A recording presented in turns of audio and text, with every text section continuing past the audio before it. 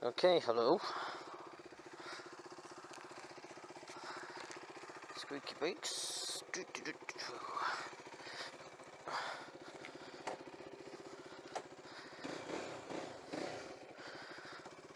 Right, today I'm here test riding the 390 Duke. That's purely because, well, I feel like having one, that's why. But because they are completely brand new to the market,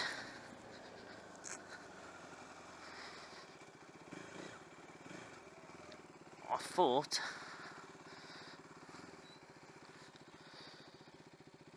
it'd be good to try one out. Chance to get one of these up on the good old YouTube because of English. Because you see a lot of Indian reviews, Chinese, Indonesia, blah blah blah blah blah blah blah. Right, I saw a good comparison video. Can't remember the guy's name, but if he's watching this, then thank you for that.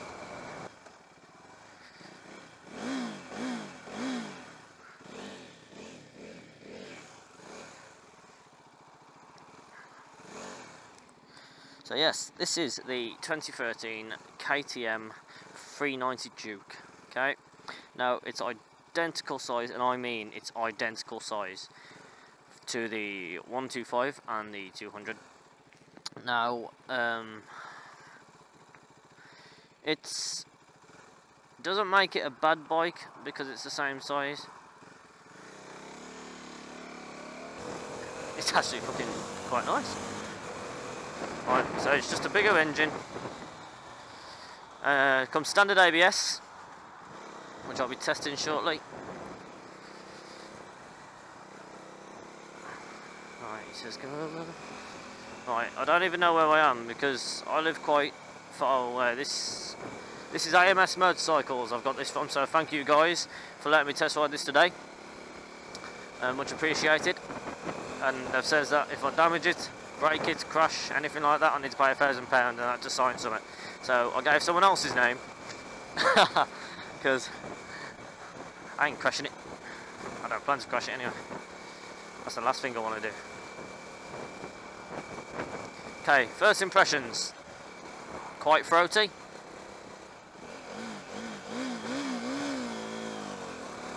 Very throaty. Get a nice custom exhaust on that. Preferably, if people own a 125, the best exhaust I found, and which I've recommended to a friend who has a Duke 125, is a Pipeworks exhaust. The sound is amazing. It rips my lungs apart when I'm next to him at the set of lights. Love it. It's quite, obviously, compared to the CBR, it's very lightweight, it's very upright, so it's going to take a bit of use to. I've got this for a whole hour, so I'll have to ride as nicely as I can. Don't want to get any points on my license, but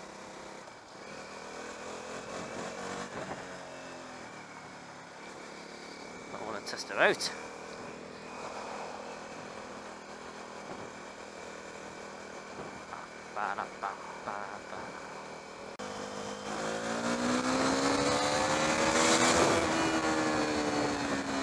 Okay, fair enough, that does take off more than I thought. I wasn't expecting it to drag like the, I wouldn't say the 125 drags, but for a 125 it is very, very nippy. It's probably the fastest on the market, second to the YZF 125, yet I have seen videos of drag races where the KTM has just nipped it. So it's probably down to the rider, but, so they are pretty close brakes. Right, it's a one-cylinder engine this. This class is a 390, but the engine is a 373cc. Yeah, 373. Yeah, 373cc. Dying. Gosh, it's absolutely perfect for me. Apparently, I've been told to follow this road.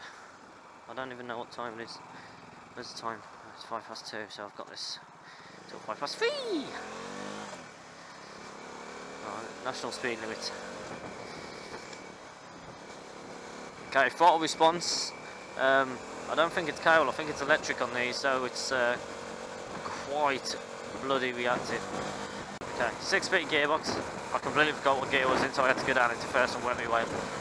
Yeah, 6-speed gearbox. 1-cylinder 373cc engine. Power output, no idea. I got some more stats, I'll probably walk away with a book.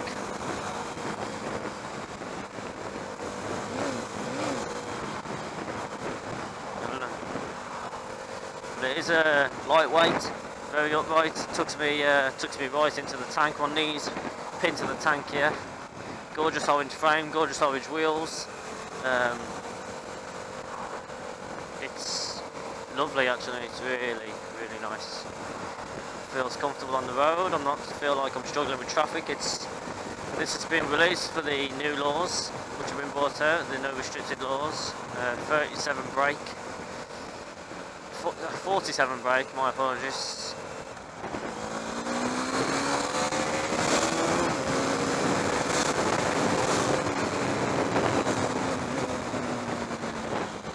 Yeah, this still shifts.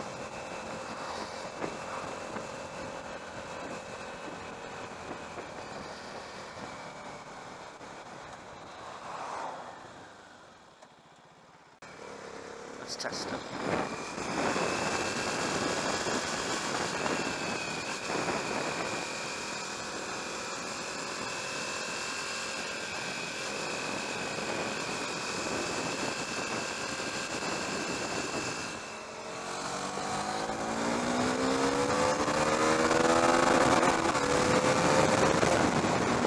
Okay, red line's at 10,000 RPM, or 9.5 I think.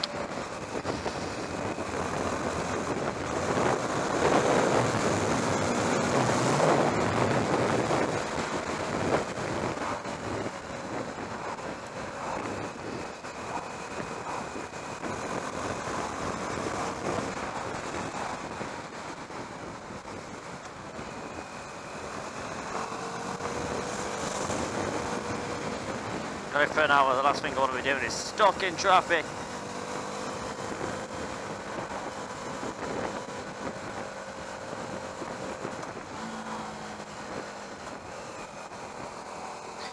Okay, lovely little dash. Only 2 buttons, the 690's got a bit more. But all the information's there, you've got your rev counter. Average 50 miles per hour, I doubt that. Gear indicator on there, did notice that. I should have looked down earlier. Struggling to figure out what gear to be in, really, because the rev range is so different. It's a good thing I got it for now, right? Really light suspension. Really light, lovely. It's WP suspension.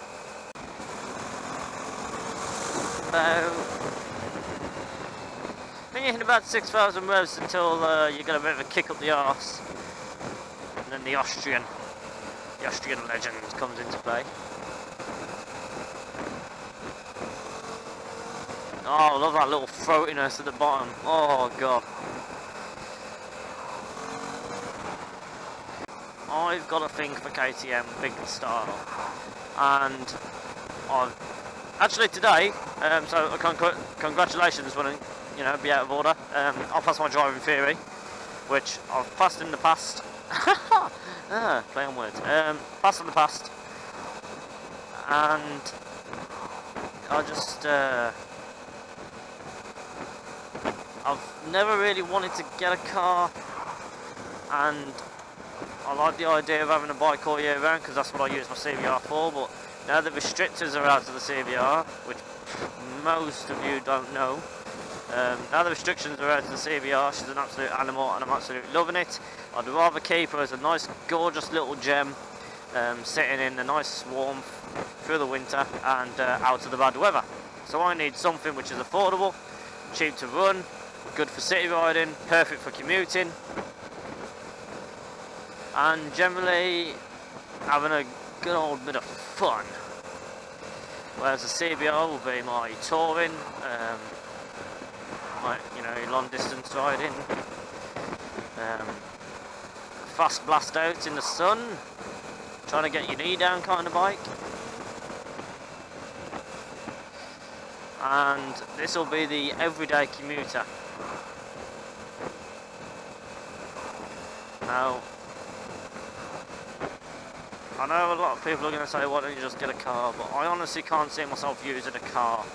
My passion is bikes, and if I want to get a car, I'll buy a car, but I can't see the point of being told to buy one, because everyone knows that they're practical. Just because they're practical, I don't do the weekly shop. I haven't got kids. I don't feel the need to have one yet. I don't feel the need to be having so much insurance on this. I don't know the insurance group of this bike, but I have had a quote, and it is cheaper than my 600 CBR, which is probably a given.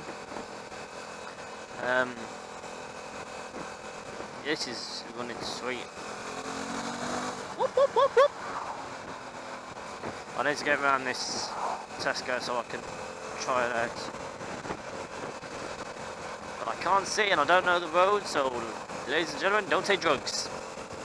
Not too bad. You know, I'm not buying it for a speed machine, but when it takes off, it gets me there quite well. Definitely got me there quite well. The wind is, you know, what you expect for a naked bike. You're not completely covered. Travelling at 60 miles an hour, getting a fair bit of wind at the minute. But who cares, really? I honestly don't.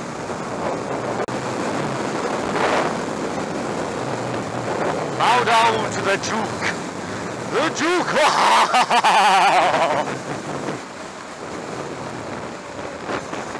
So, I've just discovered that if you don't like the little seat, then you can sit on the back seat.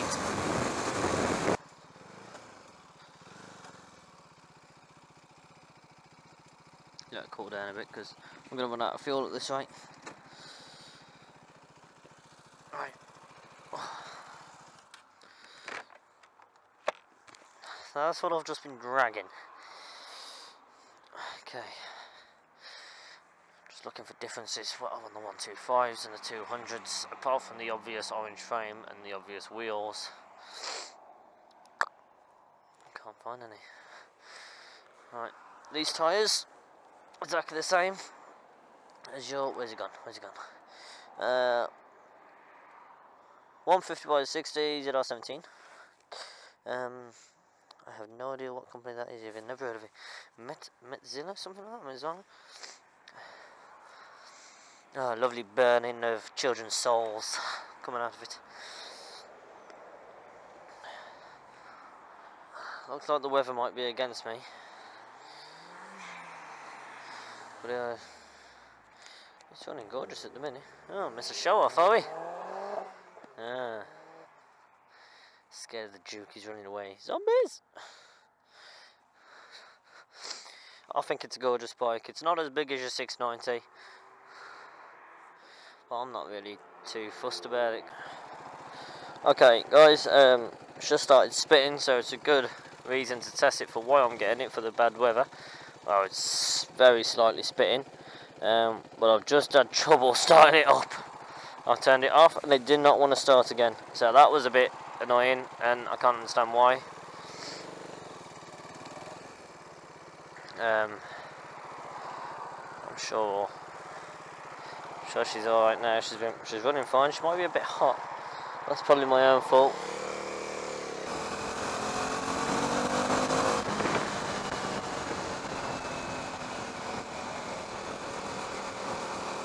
Right, I'm in 4th gear. And I'm going to drop myself down to about 25. No, I'm not going to jump to. Okay, 6,500 revs. You got to kick up the arse. It's lovely. But it's a lovely kick. It's a KTM kick. Duh! Other things up on the market, such as this, is the CB500F, Ninja 300,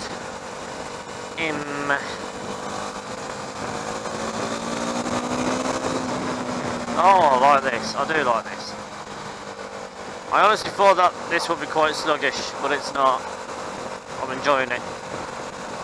It takes off just as I want it to. And it's got the power delivery I was hoping to get. I feel a bit of a douche because I'm wearing the same bloody jacket.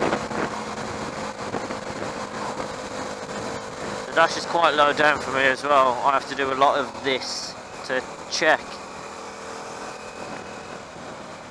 whether everything's going as it should.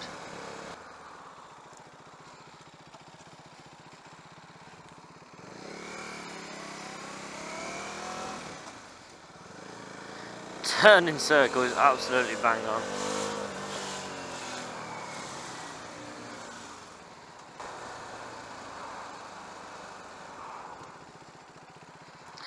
I keep trying to skid and I cannot fucking brake this thing.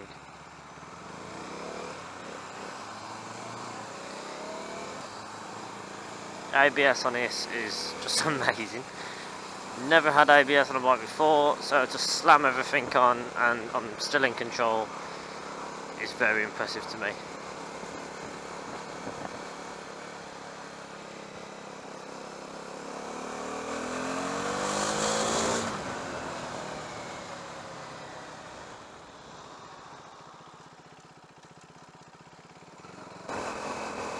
We're at 15 minutes to kill, let's get lost.